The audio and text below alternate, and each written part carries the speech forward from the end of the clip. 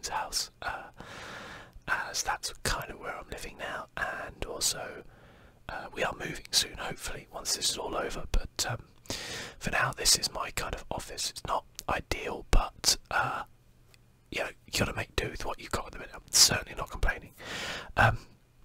So, as you probably judged by the title, what I thought we would talk about today is the Football League, like how it's going to work and what the possible options are for them, I guess, because as you guys all well know, the football season's been cancelled. Well, it's been suspended, shall we say. So that's in the UK. Other countries will vary, but in England, I guess the English Premier League, and in fact all the football leagues, I think, apart from the National League, which is below the Conference League, so 5th tier downwards, I believe it's been cancelled. But upwards on there, it's currently in suspension while they decide what to do with it. So I thought we'd chat about the kind of pros and cons and potentially what's going to happen and all this kind of stuff, because I know there's a lot, obviously, of people with different opinions, and when you look at it with a more neutral opinion rather than what's good for your club, then that's kind of gives you a bit more clarity, I guess. The other thing I will say is that fair few football clubs have come under fire recently because they have been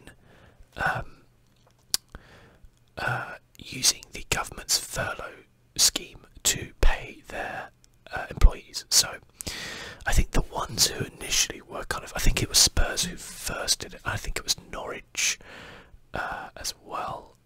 Bournemouth, I want to say, Liverpool had done it. So essentially what they did was they furloughed their staff, which means that as there's no work for the staff, they're now on unpaid leave.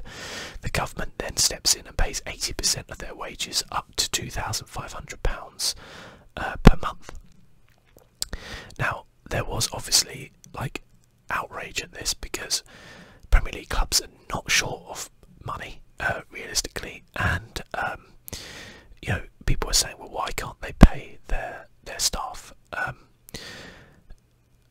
Some other football clubs, particularly the club I support, Crystal Palace, have come out and said that every staff member will get paid 100% for the duration of the suspension, which is really good news. And so it's interesting of why can a football club like Crystal Palace, which have been in the Premier League for a few seasons now, but certainly are not a rich club, why can they pay 100% for their staff, but other larger Premier League clubs cannot? Now, we'll preface this to say Liverpool have come out and reversed their decision, so they are now paying all their staff themselves. They said they made a mistake, which, it's a weird one. Not quite sure what the mistake was. They just accidentally, tick a box when they shouldn't have, or who knows. Was it just maybe the massive outcry from everyone saying that this is a disgrace? Yes, that was what it was. I worked this out that even if they say have 300 staff, which they don't, but say the football club has 300 staff, and all those staff get on average 40 grand a year, which they don't, because a lot of them are part-time, match day workers, etc. But say, for example, that's the case, that adds up to about £1 million a month that they have to pay wages. So for a Premier League club, say it's a 3-month suspension until they start going again, that's £3 million. Can we honestly say that £3 million is a lot of money to a Premier League football club? It sounds like a lot of money, and this is, by the way, just staff. I'm not including players in this. That's a different argument we'll get on to, but I'm talking about staff who, whether it's the kit man, whether it's the ground staff, whether it's the catering staff, your matchday stewards, people in the marketing department, the PR department, wherever, all those guys, So say a big club has 300 of them, and on average they get paid 40 grand a year, which some of them will get paid a lot more, some of them a lot less, but say on average it works out to about 990,000 a month in wages. So about £1 million a month, shall we say, for a nice round number. £3 million.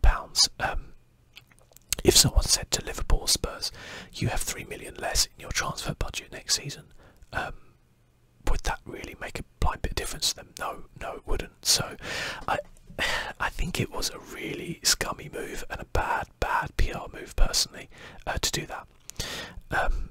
And hopefully they'll all reverse their decision and just pay their staff 100%, because some people have come out in defence of the clubs and said, well, they're not bottomless pits of money, blah blah blah. But in my opinion, if you can afford to pay X millions of pounds in transfers, you can afford to pay your staff. Like, I know people will argue and say transfers are, sometimes structured over, seasons. Sometimes there's bonus schemes, but there's not many Premier League clubs which would miss £3 million, realistically, especially not Spurs and Liverpool. So hopefully they will, change their mind, and the government money should go to firms which need the money. If a Premier League club seriously does need the money that badly, they can't pay their staff for 3 months, for example, I would hope the league would step in and firstly ask to see the accounts of that football club, because there's something seriously wrong there. It's worrying, very, very worrying, I think, on just a general scheme of things, how many companies have come out and said, massive companies, by the way, I'm not talking about small companies because I totally understand that, but massive corporations have come out and said, we need a government bailout, after they've maybe last year just paid, millions and millions in bonuses to executives or shareholders or whatever. It's really super worrying, because, these companies are just living almost like week to week. If 3 months, take for example, now I know there were a lot of companies which are already having problems. Debenhams, for example, in the UK, already had massive problems, and things like that. So I get why they have a lot of rent to pay, etc., etc. But when I see companies like, say, Virgin Atlantic, and I'm like, how on earth can that company be like, we need a government bailout? It kind of doesn't make sense to me in a way. But there you go. Maybe some people are being cheeky with it. I don't know. We'll see.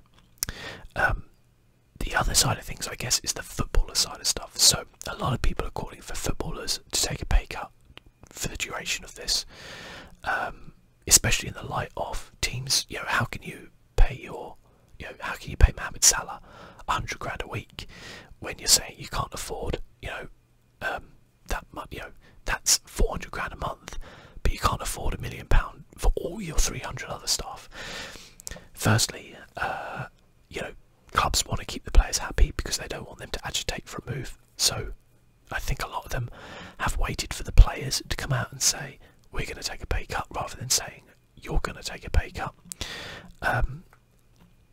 Thirdly, yes, the vast majority of Premier League footballers should be able to should not be paid basically for 3 months. I mean, the amount of money that a lot of them get, even the lowest paid, okay, there's an argument to say, of course, like, if, for example, you were getting paid below, I don't know, 10 grand a month, there is an argument to say that maybe you might need the money for your mortgage, etc., etc. Arguably, I don't know. But a lot of players get a lot of money for their wages, sponsorship deals as well. They get a lot of bonuses as well. As well as transfer fees when they move clubs.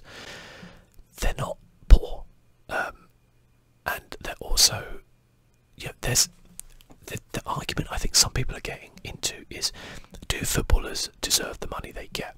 That's a completely different argument, in my opinion, not one I particularly want to have. There's an argument to say that they generate a lot of money, therefore they get paid a lot of money. That's generally how it works. The more money you generate, if you're in an industry which generates a lot of money, you're in it, then you generally will you'll make a lot of money from that as well. That's a different argument. The argument now is, should footballers take a pay cut because they're not performing? Yes, they're still keeping fit at home, etc., but like, they're not having to do anything. I seriously doubt any of them have got a contract clause where this happens, because it's just so unprecedented that word gets used a lot, but it is unprecedented. So, should they take a pay cut? The argument against it is that people are saying if they take a 30% pay cut, then there's they could lose 200 million in tax. The country as a whole, they pay a high percentage of tax, which it's like that's fair. I would argue that maybe that 30% pay cut should just get donated to, say, the NHS or to charities, etc., directly on there, and that way they don't miss out. Football clubs can afford to pay footballers for 3 months. Like, if they can't, then again, like, they need to look at this business model that they've got, because it's clearly wrong. If Crystal Palace can come out, which have a ground which holds 26,000, so they make very little off ticket revenue, and can come out and say, we're going to pay all our players, and a lot of Palace players are actually on a lot of money, like Will Zaha's on over 100 grand, so's Benteke, I believe, and maybe one or two others. Sacco, I think, is a very high earner. They have a lot of players on high money, and certainly the vast majority are on 40-50 grand a week, so they're paying a lot of money in wages for that squad, and they can afford it. So and they came out very early and said we're gonna pay all our staff and players 100%. So yeah, I don't know, it's weird. There's obviously always going to be a focus on footballers, even though there are some executives out there, bankers, etc., earning more than them. There are people in the world who earn more than footballers, and there are a lot of chief executives' businesses which are just saying, I'm not taking any money during the close down, which is fair enough. So the argument is, why are footballers taking any money? Why not donate their wages straight to charities? I don't know the bank account details of every footballer out there, their transactions, whatever. I would imagine most of them could go 3 months without getting paid and still live a very comfortable life at home, pay their bills, etc. Maybe they might not be able to buy a new Lamborghini, but I think they'd live, shall we say. And I don't think that's being too harsh. So my thing, I'd love them to, if they all came out and just said, you know what, the Premier League, we're going to donate half our wages to charity, until the lockdown's over, we get playing again. That would be a fantastic PR move, I think. Even 50%, I think, would be brilliant. I think anything less than that seems a little bit cheeky. More than that, even better. The staff, should get paid by the clubs. That's non-negotiable, I think. So that's kind of got that bit out of the way with. Then I wanted to talk a little bit about the Premier League and what that tells. And we're going to switch to camera 2. I'll have to just put that away, and then we've got this kind of screen here. So I wanted to talk about the Premier League and what it's going to do. Particularly, I can't talk about every league out there, but the Premier League is very interesting because it's the one where the most TV money gets involved, and that is, I think, what's causing a lot of the problems. So I have well, let's look at where we left off. So Liverpool, 15 points clear. No, 25 points clear. 368. Yeah, 25. Sorry, 25 points clear. Massive goal difference advantage. 11 games left. No, 9 games left. Sorry, what am I talking about? 9 games left to play. Man City had a game in hand, but say it's still 22 if they win that. Basically, Liverpool only had to win, I think, a couple of games, if that, and they would guarantee win the league. A lot of people are saying Liverpool should just be awarded the league, and that's it. Void the rest. The problem you have there, so say you have a complete cancellation. Bournemouth go down with Villa and Norwich. Now, 9 games left. Anything can happen here. You could see Southampton or Newcastle get relegated potentially, probably up to there. I'd say Everton would be fine even if they didn't win another game of the season. Any of these teams could get relegated. So then Bournemouth set up a legal fight against the Premier League, because going down is going to cost them over 100 million. Villa do, Norwich do. Then you have the Championship. Those teams wanted to go up. You have this massive mess there if you just cancel it.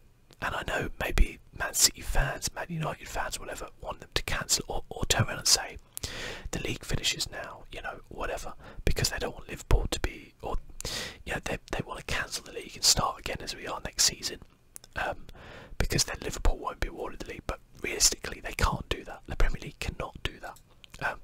I've got these options here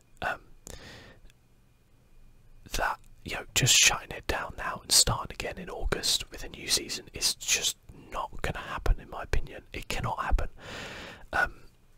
They've moved the Euros, which were going to be happening in the summer, and they're now going to be next year.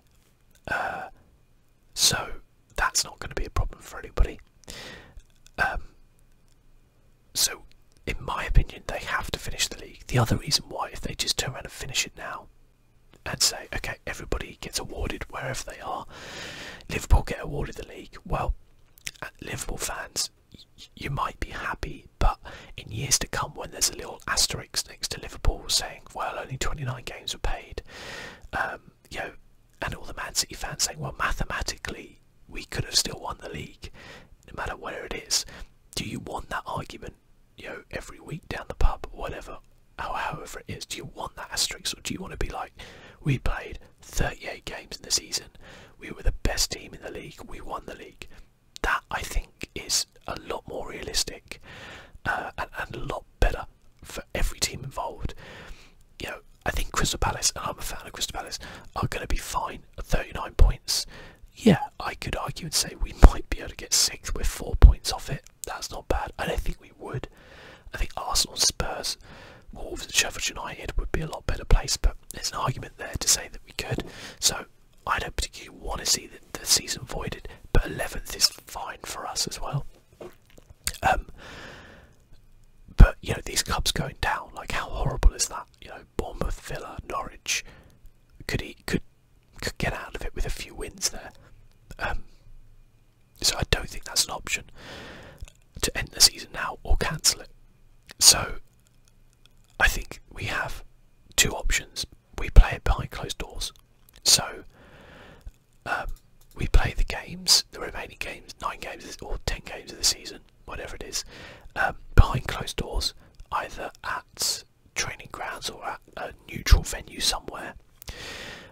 Maybe you get all the teams to fly out. And here's the thing: if you turn around and go, okay, we play the games behind closed doors at the stadium or at the training grounds, you may have an issue where fans congregate around, and you're then having the problem where, if you saw the PSG match against Dortmund, behind closed doors, fans just crowded around the stadium outside. It was ridiculous.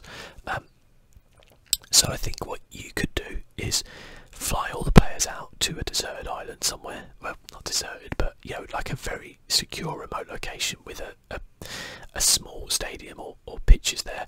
Play a tournament, you know, there. I'm thinking maybe somewhere like Trinidad and Tobago, something like that. You know, you have the hotels or whatever, the resorts for the players, you put them up there. You have that there, or you could even do it somewhere, you know, remote. You know, somewhere differently, but somewhere where you're not going to get floods of people flocking around, and televise all the games. We can all watch the matches. They're behind closed doors, and they just play maybe like every 3 days or something like that until they finish. You know, it's not going to be ideal, and yeah, people are still going to complain about certain things, but that's the option. I think if we cannot resume football before say June, I think if we can resume it even up to the beginning of July, they can finish the season.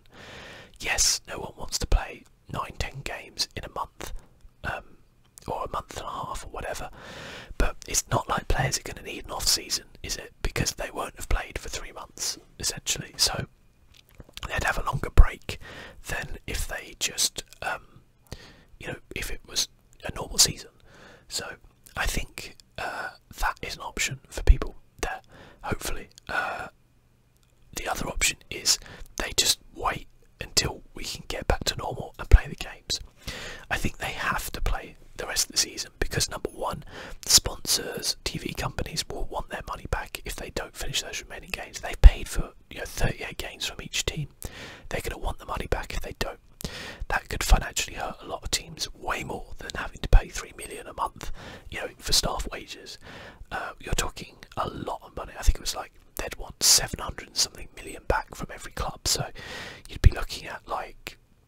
30, 40 million from each club, potentially, that's a lot of money. And I don't think that's an option for them not to finish the season now.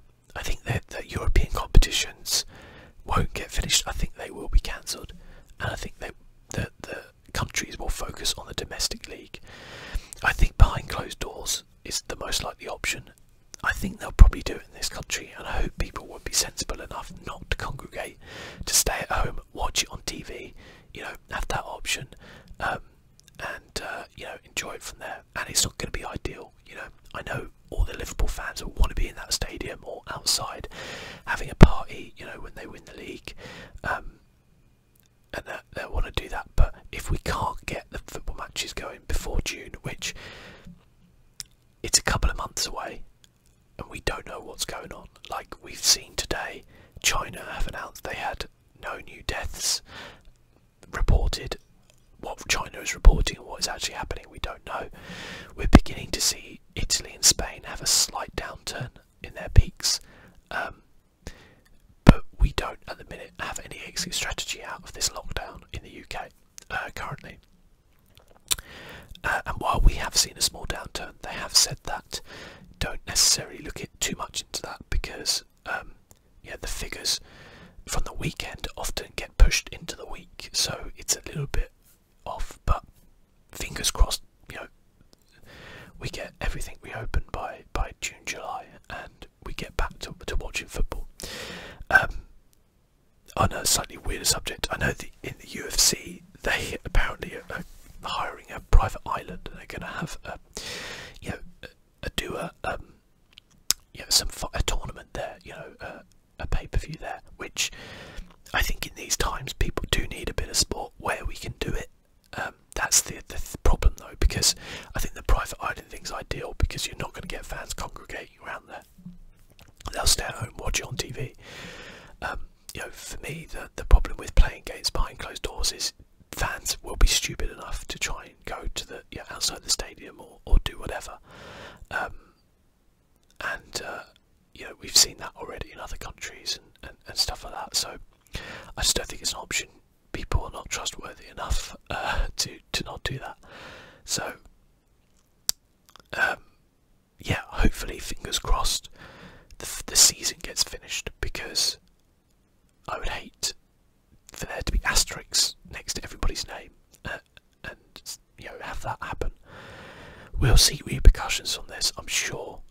The other problem, actually, I have kind of spoken about is players' contracts. Like a lot of player contracts will end in June, at the end of June usually, and then they're not contracted to play for their team. So if you're running a tournament still June, July, you potentially have an issue where players won't want to play because they're like, well, I'm out of contract.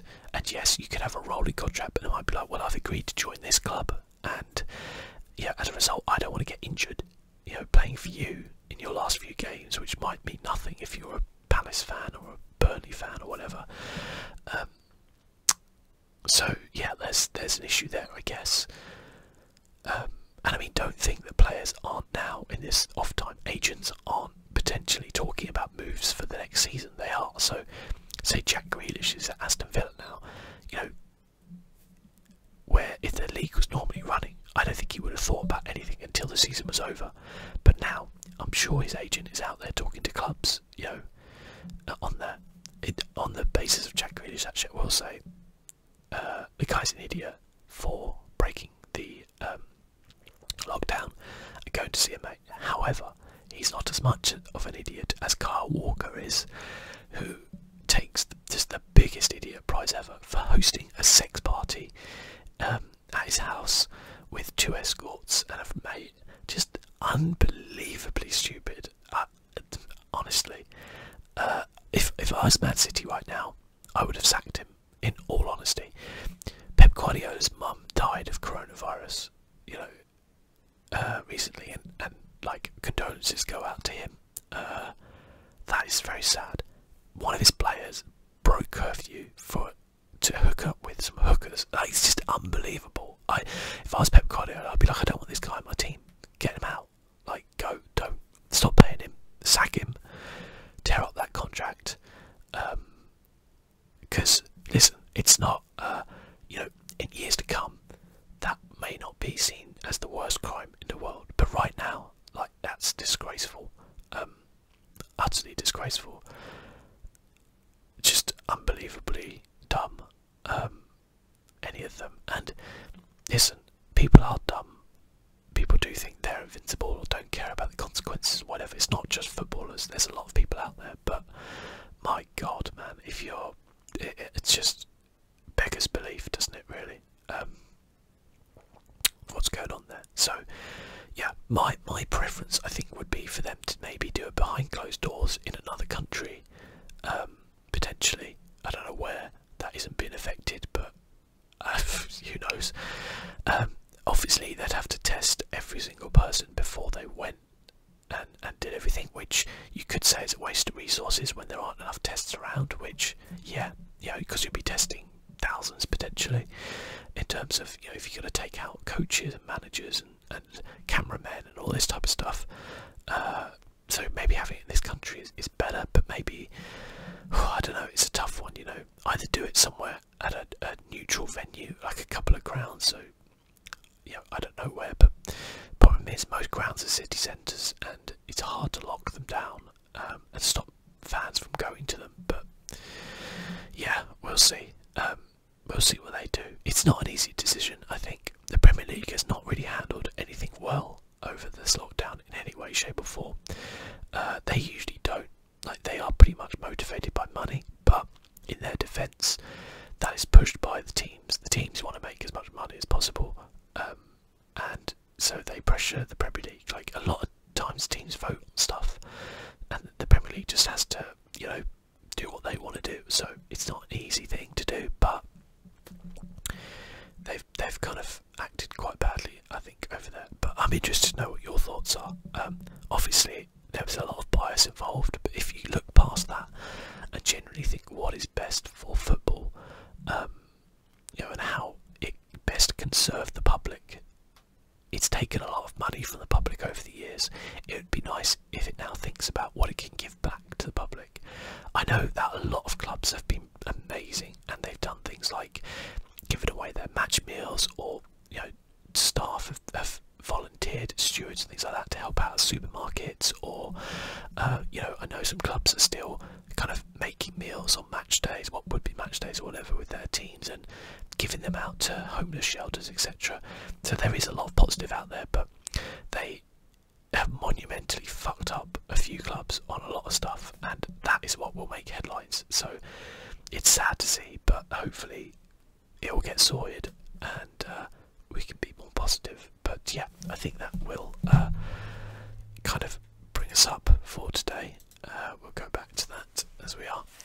Hopefully you guys enjoyed this little whispered video. Hopefully you guys are staying safe as well and sound and not getting too bored. I've got videos every day coming. I'm always open to suggestions, and hopefully I would like to at some point maybe do a stream or two, maybe once a week, for a few hours, and kind of see how that goes. Whether that would be on Twitch or on YouTube, I don't really know how that will work yet. It's something I'm thinking about, but yeah. And I like this Logitech webcam app as well. I haven't used it for ages, but I think it's pretty good actually. I'm using a C920, which I've had for years, and it's actually done quite a good job, I think, and the app's been quite good to use and record, so thumbs up Logitech. I know at the minute you cannot for the life of you get a webcam, and like, they're really scarce because a lot of people need them for home offices. Also microphones. I use a Blue Yeti Pro. I've got the I do have a pop filter as well, which I took off for this because it will obscure my face almost. I have to kind of peer over it when I record anyway. But yeah, hopefully you guys do well, and stay safe. That's the most important thing, and everyone will get through this together, so don't worry. And I'll see you next week.